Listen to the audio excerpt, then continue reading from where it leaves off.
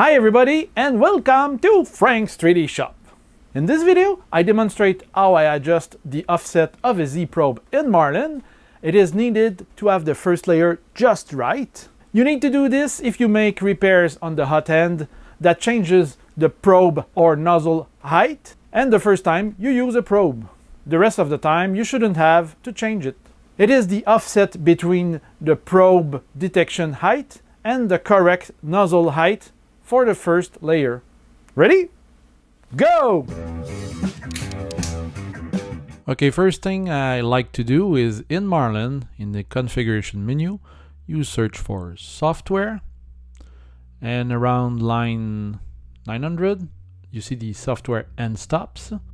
Here they are, and you have to enable the define soft end stop menu items so that you can enable it and disable it in the Marlin directly on the printer.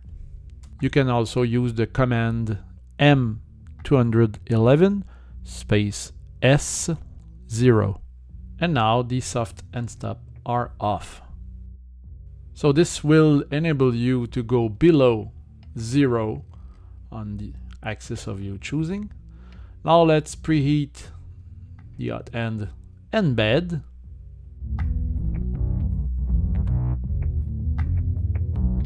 Then you go into the menu Prepare again, auto home the printer,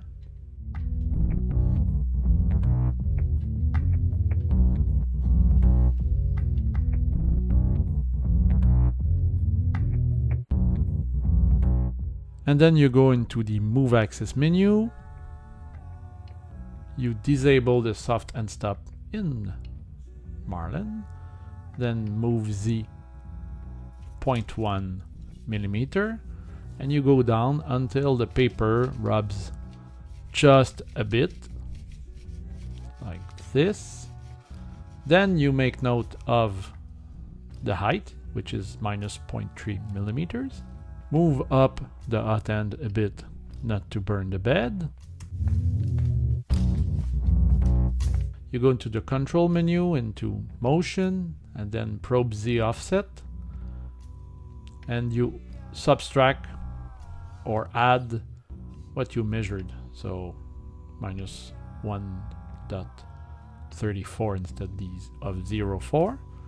You go again into the prepare and you just home Z this time, and you do the same. You go back into the move axis menu Z 0.1 millimeter, and you should have the paper rubbing just right at 0. So you now know that your Z probe is correctly calibrated in Marlin. Then you go back into the control menu, store the settings, and you're done. Now it's time to test if it's correct. I'm doing here a one layer 0.3 millimeter high test.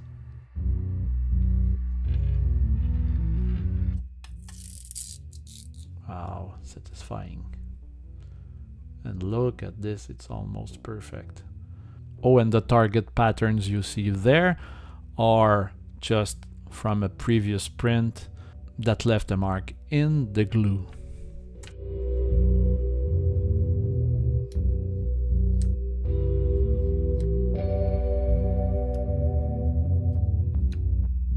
Thank you for watching, and don't forget to give me a thumbs up if you like this video. Also, push the little bell to be notified as soon as I publish a new video. Be safe, have fun printing, and see you in my next video. Ciao, bye!